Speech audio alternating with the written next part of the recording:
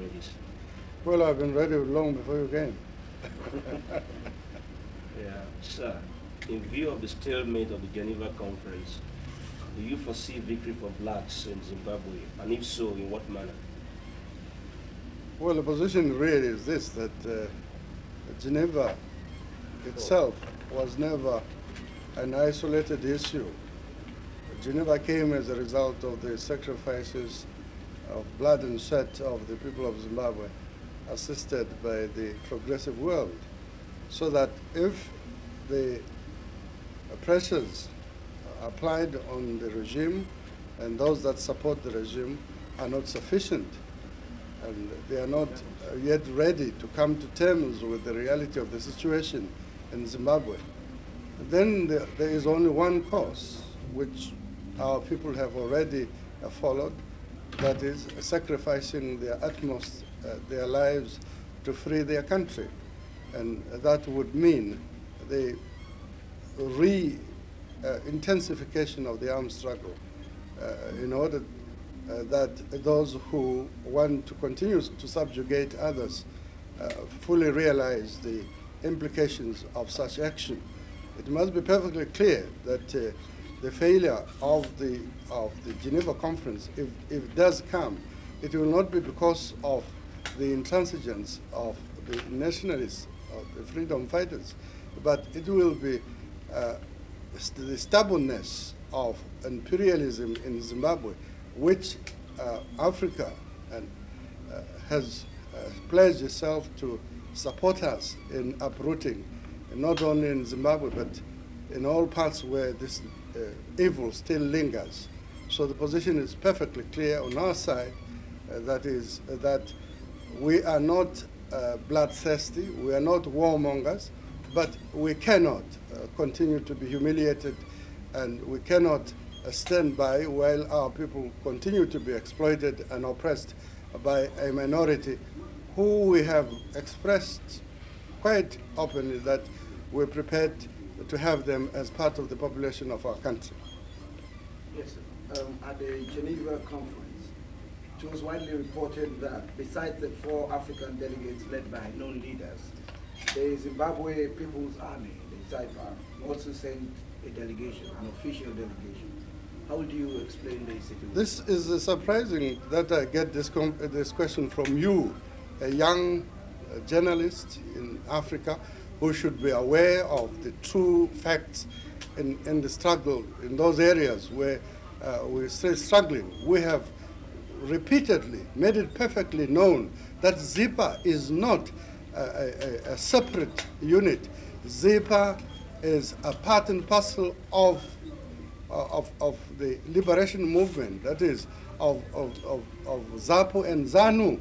And because imperialist press made you people believe that ZIPA was a separate entity, you continue to believe that type of nonsense. I don't expect you, young people, who should be in close touch with the situation, to be hoodwinked and misled by those who would like to see a fragmentation of the struggle of the people of Zimbabwe.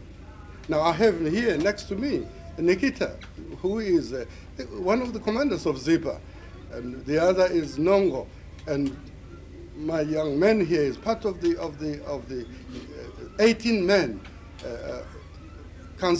joint council of joint military command, and that is ZIPA. So there is no question of ZIPA or ZIPA and then the Patriotic Front, unless you're saying that Nikita here represent another entity. He represents an entity within us. It is the Patriotic Front, the overall political cover of ZIPA. It is assumed, sir, that your popular home base has been considerably narrowed, with much of your support eroding as a result of your earlier negotiations with Smith.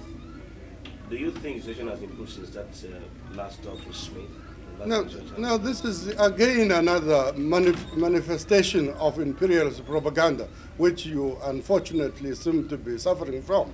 There's never been time where my popularity in Zimbabwe has waned.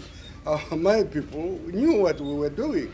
We didn't just enter into those negotiations by ourselves. It was a question that was brought to us by our brothers, the heads of state of the frontline countries.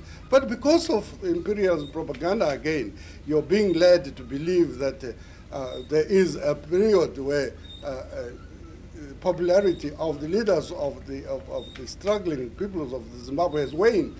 Now, if you have any such belief, please do understand quite clearly that it is as a result of imperialist propaganda aimed at this, at the fragmentation of the armed and other struggle in Zimbabwe. Last Sunday, sir, the British Prime Minister, James Cameron, said that Britain could not revert to a colonial situation in Zimbabwe. He said it has not been a British colony for many years, and therefore, apart from certain pointed responsibilities, the British government was not prepared to assume a colonial role. What is your opinion about this? Well, of course, you have these contradictions of terms, you know, used by men like Mr. Callaghan.